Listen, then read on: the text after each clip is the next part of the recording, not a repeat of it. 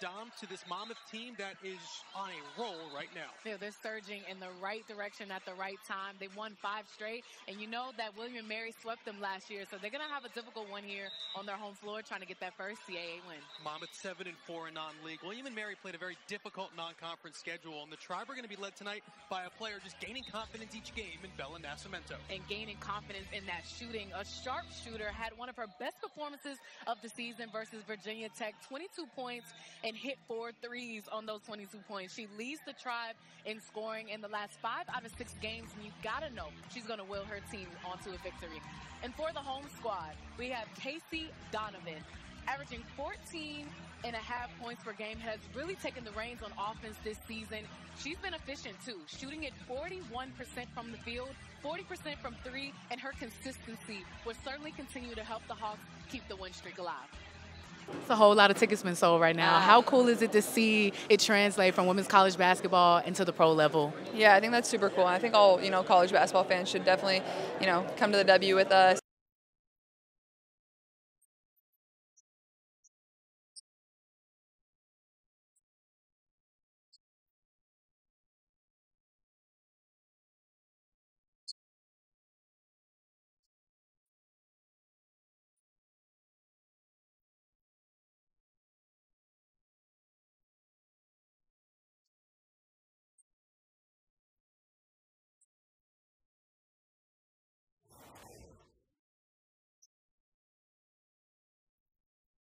Well, guys, the scene is set for the Final Four, and we have a classic matchup. The #1 undefeated South Carolina taking on the underdog in NC State. NC State has to play their best basketball to knock off South Carolina, and so far in this tournament, they have. They've defeated Stanford, they defeated Texas on the road to the Final Four, and a big reason why, they've been knocking down the three-point shot. 42% from the three-point line is what they've been shooting these last 2 games.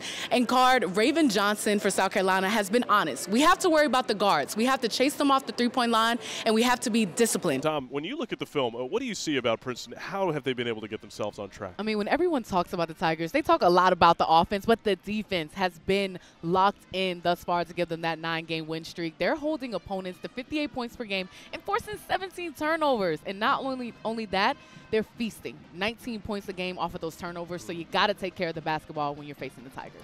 Well, Tigers facing Cornell today, one of the Ivy League's youngest teams under head coach Dana Smith, and sophomore forward Emily Pape is putting together an all-Ivy League caliber campaign. Well, she really proved last season that she was a breakout player as a freshman, and now as a sophomore, putting it all together and trying to be consistent for her team. She scored in double figures in 8 out of the last 9 games, and she can really light you up from behind the arc. So you got to make sure you find her at all times. She's trying to get her team their first conference win of the season.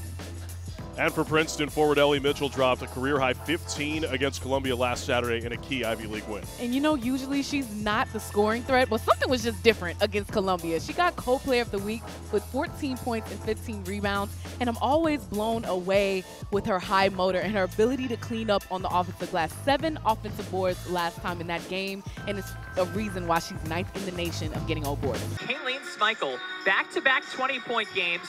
She almost had 20 in the first half today. And it looked like she couldn't miss. She out there warming up right now, knocking down threes. But, I mean, she was able to find her shot wherever out there on the court, knocking down the three-pointer, also just taking it to the glass, that burst of speed that I talk so much about. She's so good at just playing at her pace. And you're never worried with Kayleen Schmeichel. She's just going to get you a bucket.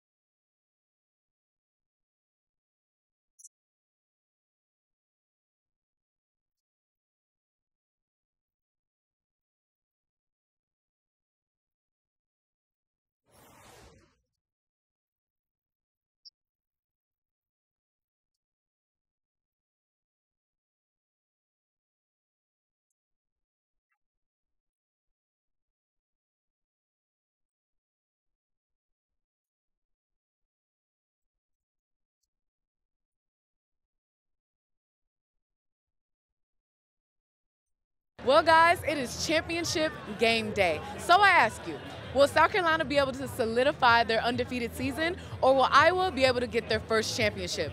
For South Carolina, Coach Staley says it's important that we limit Hannah Stokey's offensive production. Last game against UConn, she had 23 points. She did everything she could on the offensive end to get Iowa that win. And Coach Staley said that, yes, we have to worry about guarding her, but she has to worry about guarding us. We can send all 5 players on the court at her. We're going to have to attack her and be aggressive. Iowa will have to protect the paint because South Carolina had 44 paint points against NC State in the Final Four. So they have to make sure that the rim protection is at an all-time high. Back to you guys.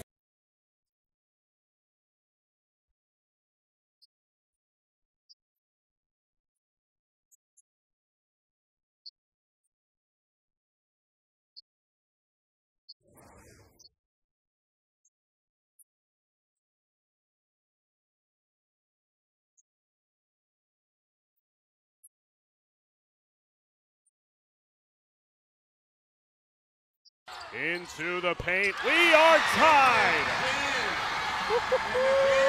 That was tough right there. Splitting the defenders, the fadeaway jumper. One thing Chen is going to do is she ain't going nowhere. I mean, she letting them know. Did y'all forget? I was the outstanding player of the year last year, and that move right there was outstanding.